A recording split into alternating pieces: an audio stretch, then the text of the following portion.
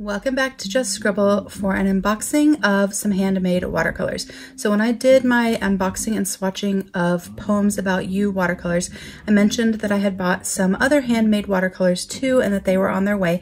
And I have gotten some of those in. And in this video, we're going to open up and swatch the ones that I bought from an Etsy shop called Pure Pigments by Olevra. I will put the Etsy shop information down in the description box below so you can check it out. This Etsy shop specializes in handmade watercolors, and they are based in Spain, so it took a little bit longer to get to me, but it wasn't too terribly bad.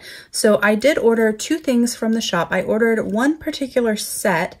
I'll show you guys the listing picture so you can check it out, because this is what I immediately was drawn to. I have been wanting to paint more people and faces, and when I was searching for some handmade watercolors, I ran across this listing, and it is a set of skin tone watercolors, and I just thought it was so beautiful. So I ordered this, and then when I ordered it, I added a 3-pack of mystery colors. So these are the watercolors. This is my packing slip, so I'm gonna move that aside. I did get this little package of tea with my order. And then these are the watercolors. So I'm gonna open them all up real quick and we will check them out. Now, one negative off the bat is that these are not labeled. There's no labeling on the pans. I've actually seen that in a lot of videos that I've watched on YouTube about handmade watercolors. A lot of times they aren't labeled. It's a little bit of a bummer because I have to guess which colors these are, but for the set that I ordered, the face set, which is this one, I can kind of use the picture and line them up, and I'm pretty sure that I have them in the right order, so I will add labels myself with a permanent marker after I swatch them out and I make sure that this is correct. But this should be the right order, and in the listing I actually have the color names, so I can add those. For the other ones though, I don't know what colors these are. This is most obviously sort of neon or fluorescent. I think that the green one is as well, and the pink might be, I'm not 100% sure, but I'm guessing that this is Sweet Clementine just based on the listings. This is Neon Lime, and so the one that I'm not sure about is this pink. So I will go through the listings in her Etsy shop and I will see if I can match up the colors so that I can label it. It's not really that big of a deal, especially on these mystery ones, because they are so vibrant. I can see what color they are from the pan. And with handmade watercolors, a lot of times once you buy the colors, you can't get them again if you run out in the future, because they don't always remake the same colors over and over again. So I don't necessarily need to know exactly which ones these are, because by the time I run out of these watercolors, I probably wouldn't be able to get them again anyways. One of the negatives of handmade watercolors, of course, that depends on the company and how they do their colors, but that's pretty common with handmade watercolors. They're seasonal or special edition, and so you can't buy them again. But we are going to swatch these out. So I'm going to scoot these aside real quick. And this is my swatch book. I've shared this a couple of times. This is the swatch book that I swatch watercolors and gouache in. So I have different brands, different swatches in there, and I have labeled it for Pure Pigments. I am going to swatch today with this Jackson's brush. It is a synthetic brush. And then I have my water with my paint puck down at the bottom, just in case I need it. So I'm going to start with the 5 colors that were the reason that I ordered. And I'm just going to put a dot of water on the top of each one, just so that they kind of get started. And we're gonna swatch them out. I do have some other handmade watercolors coming as well. I think I have 2 more orders, so I will be doing a couple more videos on those. Oh, that's really pretty.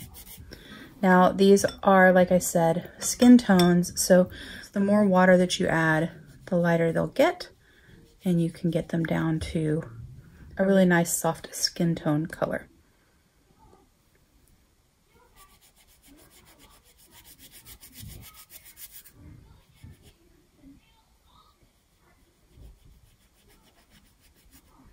These are very creamy and they re-wet quite nicely.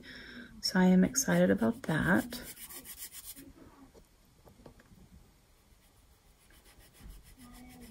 When I do people and faces, I don't really use like on the nose skin colors. So I just wanted some colors that would work as skin tones, but would be a little bit funky. And that's one of the things that drew me to this particular set, because I liked the variety of colors that were in it.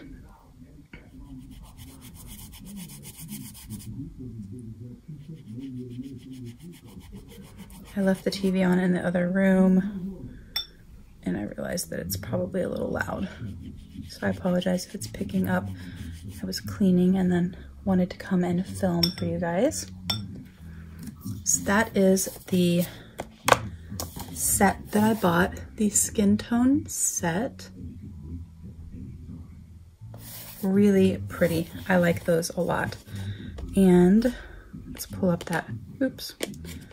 Let's pull up that picture again. I'm pretty sure that I did get it in the right order. Everything seems to match the colors the way that I swatched them. So I know the names that I need to put on each one to label them. So underneath, we're going to do these. So this is a neon orange. I think it's clementine. Oh wow, that's very bright. I only have, I think 5 neon watercolors. My sister had bought a Schmincke watercolor set that was neon, and she let me take some from her tubes. So I filled just a little bit in pans from that set. Those are the only neons that I have, so it'll be fun to add these to my collection. And this green is really pretty. That actually is a really good landscape grass green. I actually like that, and I think it'll probably mix nicely with some colors. And then the pink is kind of a magenta. It's more hot pink than I realized. It's really pretty. I don't know if this pink one is from the neon set. It doesn't appear very neon, but it is really pigmented. It's quite pretty. But these watercolors are really, really nice. I wish she would put labels on them just because it would be easier to match up what you ordered, especially since you can buy mystery colors so you'd know what you got. Like I said, I don't really need it to be able to restock in the future. It's just nice to kind of to know the name of the color that you're using, especially if it was something that I was going to use in a video with you guys and I was going to tell you the names so that you could buy the same watercolor.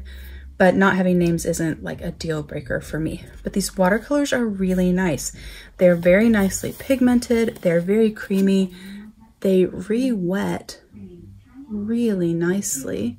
Sometimes with handmade watercolors, they're not very smooth. They'll be a little bit grainy or a little bit chalky, or they won't re-wet easily. These actually re-wet really well. They weren't chalky. They weren't grainy. They're really, really pretty, and I really like this skin tone set that I bought. I think that's really pretty. So I would be interested, do you guys buy handmade watercolors? Even if you don't watercolor for art, if you just add watercolor to your journals and things like that, do you buy handmade watercolors? Do you guys paint like for pleasure, for fun, like I do as kind of like a craft hobbyist? Or do you paint professionally? I'd be interested to know. But I like watercolors. I use them for fun in painting. I also use them in my journals, sometimes in my planners. I just think that they're a really fun, magical medium, and I really like playing with them. So I'm very excited to snag these handmade watercolors from Pure Pigments. Like I said, I will put a link to her Etsy shop down below in the description box. I will also link the skin tone set that I bought, and then I'll link these colors based on which colors I think they are in her listings. If you have any questions about what I shared in this video, please don't hesitate to comment below and I will definitely get back with you. Make sure that you're subscribed so you don't miss future videos, and don't forget to just scribble.